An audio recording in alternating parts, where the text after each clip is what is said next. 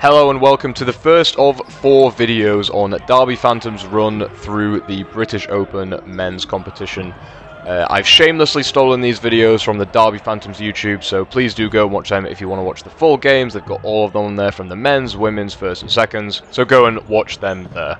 For now, we are watching Derby Phantoms versus London Storm in the groups. This is the final group game of this group of the day. And I believe both teams have won everything, so it's to decide who will top the group and have that better seeding going into the quarterfinal. So, where are we at? We are 4-4 with 3:10 left. Phantoms down 6-3. There will be at least one more set, but if they go 6-4 down, they can really only get the draw back. A pre-throw there from Ndumbe and a 2-ball attack to clean him up gets the first hit back for Phantoms. They're 2 players down now. They're going to come forward with 3 again as those balls rebound back.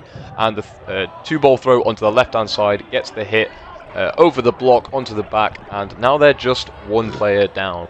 Storm with the 3 balls now. Foul from the right-hand side, blocked by Reed. Reed chases Johnny Day back up court, gets the hit through the block, and then sprints back. Look at the effort put in here for this backtrack.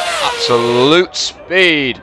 The effort pays off, get himself back safely, and that makes it 3-3. Phantoms have brought this set back. And with another 2-ball attack onto Andreasen on the right-hand side, they get another hit. Trades on the right-hand side, gets no hits for either side. Gittings chases down Winters, but can't get the hit, which means Storm a player down, desperate to get that final hit in the dying seconds. But Phantoms are just going to dodge, stay alive, and take this set to make it 6-4. Storm now need to win this final 1 minute 30 set in order to win the game. 1 minute 12 left. Let's have a look at this again. That is a false start. Listen to the whistle.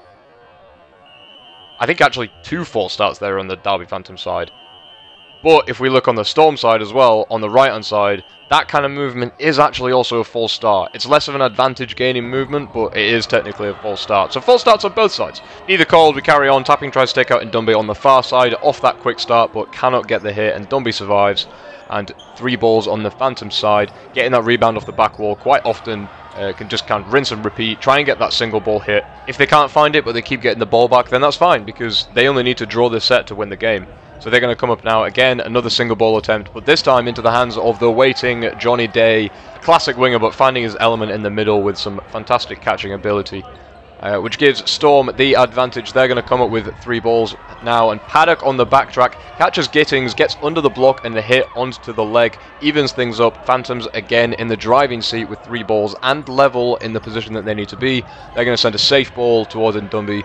He's going to watch that go by. Take the 3 balls. 20 seconds left. Storm need to make a play here. They might get 1 or 2 more attacks, but we might see them send 2 balls here in this next attack, or even all 3 balls just to make sure that they get that hit. Phantoms just need to survive. Level is fine for them, but any hits into the middle means they need to get a hit back straight away.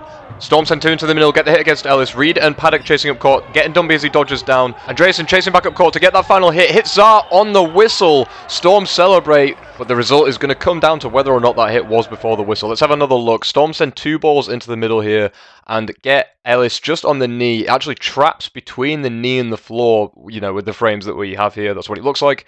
A trap is an out, so a hit there. Paddock and Reed chasing back up court to try and get that hit back.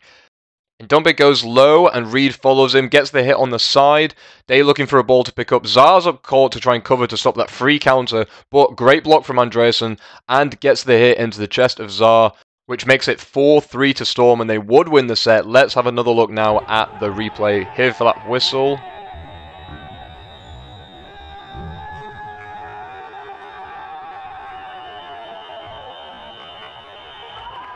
The first whistle is actually the far court, and it's the second deeper whistle.